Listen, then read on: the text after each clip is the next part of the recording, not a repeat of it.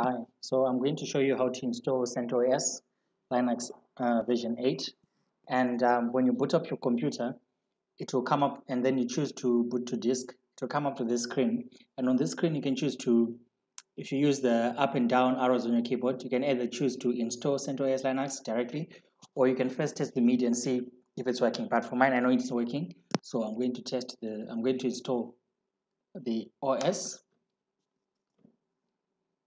Just give it a few moments to do its thing.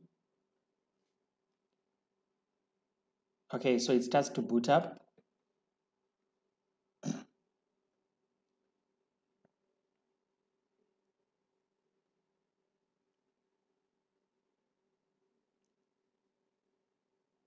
So as it goes through the install, it's now getting all the packages ready for us to start the installation process, where we're going to now go using the GUI to choose the options that we want, to create our users, to partition our disk, and to put all the settings that we find necessary for our installation.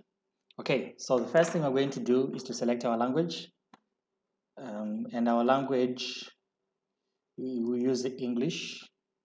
And we click continue.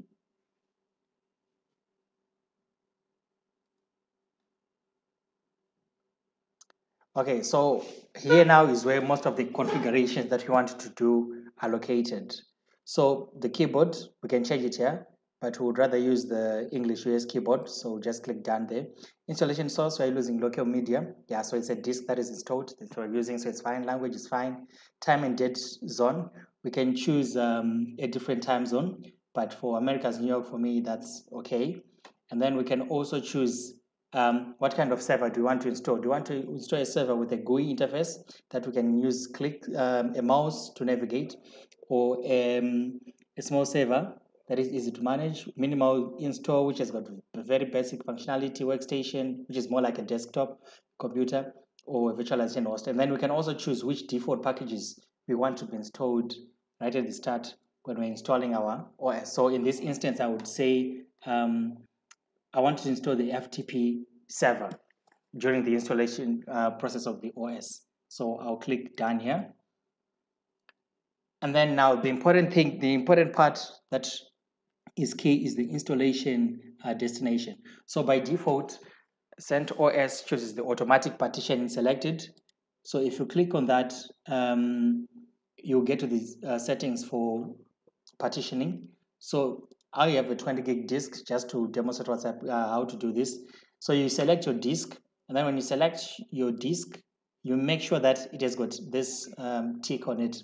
So when you select it, you may have to click twice for this disk to appear. Then you come here, and then that's where you choose whether you want it to have an automatic partitioning or a custom partitioning. So if you choose a custom partitioning and you click done, it will take you to an interface where now you can actually partition your disks. So the way I do it, I initially click here to create the partitions automatically. So it will create the key partitions initially. So since I've got a 20 gig disk, I would say for my root partition, I'm going to give it maybe just 10 gig, okay? And I'll leave it as an LVM, which is a logical volume that we can expand later on, and it will be in the volume group CL, and the file system will be XFS. And then when that is done, I will move to the /boot. /boot, I'll leave it as it is. I'll make it a standard partition, and the swap, since it's a small disk, I'll give the virtual machine 2 gig RAM. So swap has to be double the RAM. So since I'm giving this the machine 2 gig RAM, swap will have to be 4 gig. Okay. So now I want to add another partition. So I want to add the /var partition. So I can choose /var as the mount point, and the capacity I want to give it is 2 gig. Okay. So if I click add mount point, so now we now have the /var partition. I can create my own custom partition, which could be /data partition, which is my own partition, and then I will also give it 2 gig just for demonstration purposes. And if I click add mount, so this will be the partitions created. Also, I may have to create a /home partition, and and the desired capacity, I'll give it 1 gig. Okay, and then I'll click add mount point. Now you realize that all these have been adding as LVM. Now I prefer LVMs because whenever you run out of space, they can easily expand. But if you change it to standard partition now, if you run out of space, you won't be able to expand that partition. So if you want to use the standard partition, you need to make sure that you are allocating all the space at once that that partition will require. If you want LVM, then you can expand as you go on.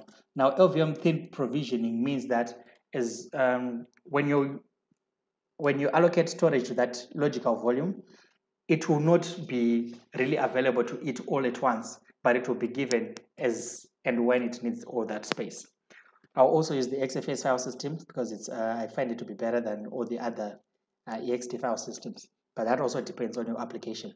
So after I've done all my partitioning, I can now I can click on done. So this will show you the amount of space left. So here, this is what you can use to track how much space am I left with.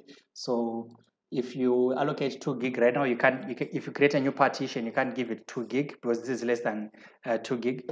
So you have to give it something less than 1 gig. Okay, so if I click done here, it's going to ask me if I want to format the whole drive and make the change that I've indicated during my partitioning. So I'll say accept changes here. So my partitioning has now been applied. Now, once I've done that here you can also configure your network and your security. If you choose the network part, you can turn it on here. When you turn it on, you then say configure. So this will be the connection name, which is the device name. And then under IPv4 settings, that's where you add your IP address. So right now it's using DHCP, but I want to change it to a manual. So I want to give it an IP address myself. So my IP address could be 10.10.20.3, and my net mask could be 255.0.0.0, and my gateway could be 10.10.20.1. So that will be my IP. My DNS servers 10.10.20.5, and then I separate them with a comma, 10.10.20.6. And I think that's all I need for my configurations.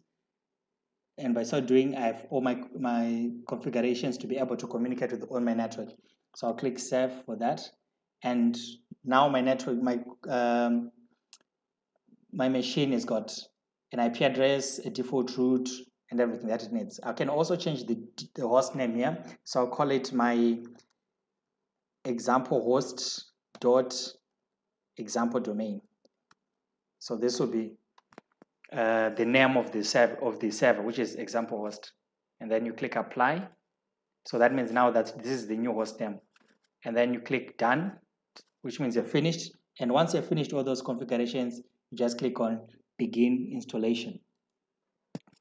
Now, when you click begin installation, it starts installing all the packages that are required to do the operations and to make sure that your server is working. But whilst it's doing that, you can actually set the root password here. So I can choose to set the root password to something that you want. You could say just call it sorry. Let me just set the root password here. It's weak, but it will do for me. So once you have entered it like that, you click done twice so that it accepts the weak password. And then you can also create a user. So my user will be Taku.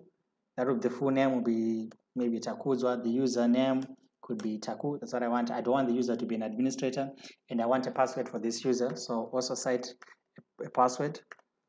And as you can see, you can do this whilst the server is actually doing the installation of the various packages required for it to do all its work. So right now it has stored 22 out of the 1,305 packages required. So, all right. So the CentOS Linux is successfully installed. So all we have to do is just to reboot it and start. So I'll click reboot. So it's now rebooting. So we choose the core version, the core line.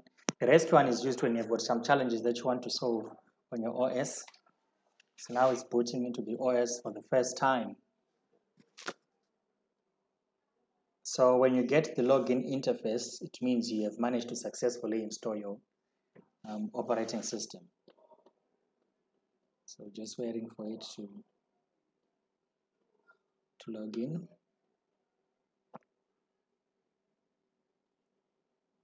Since it's the first time it's setting up, to give us some license information. So we'll click on licensing, we'll accept the license, and we'll click done. And then we click on finish configuration.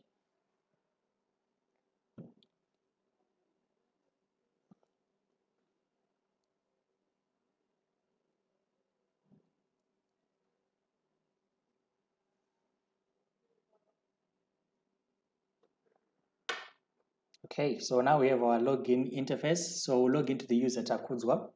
We'll enter the password for Takudzwa, sign in, and we've managed to successfully sign in into Takudzwa. So that means we've managed to install our CentOS successfully. So we managed to partition our disk and also to get it working. So if you get to the desktop, so we're on the desktop, the first time you log in, to going to give you this welcome page.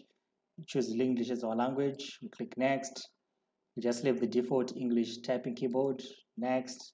Location services, if you want to leave them all next, that's fine, and then you just skip this part and you're ready to go. Okay, you have some getting started, but that's not important. So this becomes your desktop.